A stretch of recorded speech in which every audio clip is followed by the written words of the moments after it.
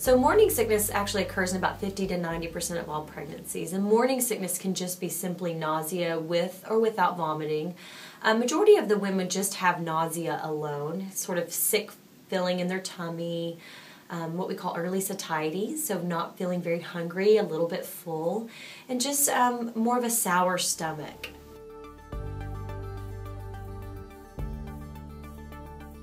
Morning sickness in pregnancy, although it is so common, very few women actually have more of the severe type. We call this hyperemesis in pregnancy. A very small, maybe 5% of women will qualify for this actual diagnosis. And what it is it's usually nausea, again, with or without vomiting. They don't necessarily have to have the vomiting.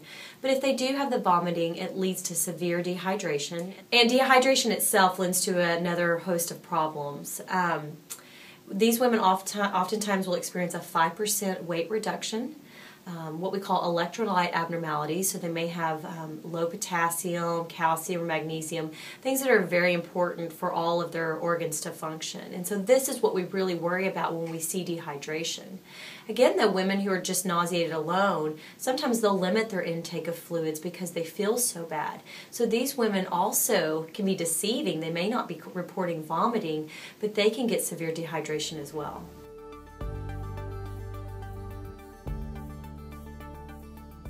Well, I think the mechanism behind morning sickness or hyperemesis in pregnancy is really poorly understood.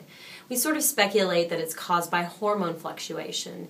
These hormone levels, which tend to elevate very quickly in the first trimester, slow down or relax smooth muscle, and that smooth muscle is in the bowel. It's in the bowel wall. It's also in the stomach.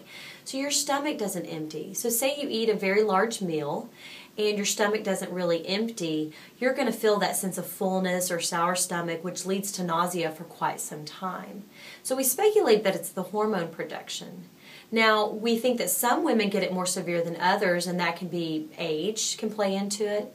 Multiple gestations, a twin pregnancy or triplets, having more than one baby in there, sort of impinging upon your stomach and the room for your food to empty, can lead to more severe nausea and vomiting. And then we also think that there might be a genetic component as well.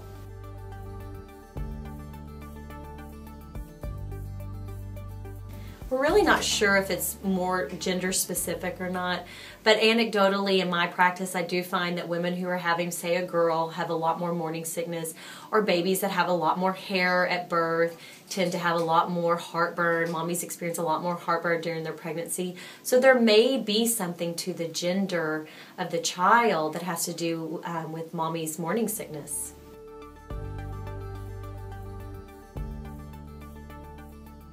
Fortunately, treatment for morning sickness is very simple for a woman. We ask that she do small, frequent meals. It's probably one of the biggest things that will help her. Again, because it goes back to how long it takes for their stomach to empty. So if they intake a large meal, they're going to have a lot more nausea. So eating small, frequent snacks throughout the day really does help. Ginger is a great thing that they can buy in the grocery store. Ginger soda, there's ginger flavored tablets that they do. Something that I like in my practice, vitamin B6 has been shown to help. So really supplementation with vitamin B6 alone will help minimize some of that nausea. And then women who go on to need something prescription, we tend to give them some medications that are very safe in pregnancy, causing no harm to the baby, that they can take throughout their entire pregnancy. And they usually require a prescription for these.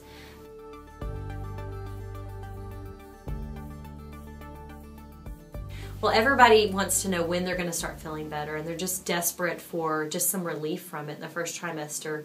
Typically, most mothers around 12 to 14 weeks will have a lot of resolution in their symptoms. Along with the nausea, unfortunately, comes a large amount of fatigue as well. And so both of those symptoms tend to get better around 12 weeks, a majority by 14 weeks. If you have morning sickness beyond 14 weeks in your pregnancy, this does not mean that there's actually something wrong with you, but there are a few unlucky women who go on to have morning sickness their entire pregnancy.